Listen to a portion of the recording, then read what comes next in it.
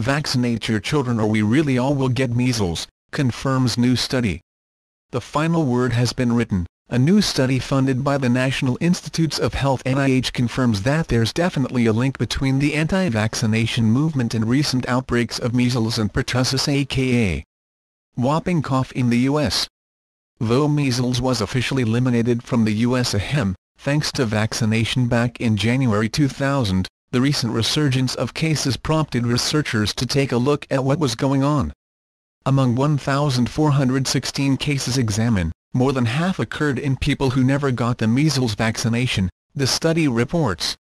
What's more, among the 970 cases for which vaccination data was available, 574 people were unvaccinated despite being eligible and 70% had non-medical exemptions. In other words, they got out of the vaccine for philosophical or religious reasons. Substantial proportion of the U.S. measles cases in the era after elimination were intentionally unvaccinated, the study concludes. When it comes to whooping cough, the 5 largest statewide outbreaks in the U.S. since 1977 when rates of this disease were at an all-time low have all involved large proportions of unvaccinated people. However, outbreaks are also occurring in highly vaccinated areas, indicating waning immunity to the disease, the study authors say.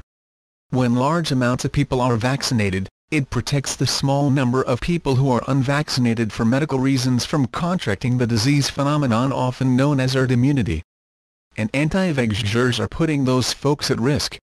Parents have a responsibility not only to their own children, but to their communities too. Only by achieving a very high level of population immunity that outbreaks can be prevented, writes Francis Collins, MD, director of the NIH, in an online blog post.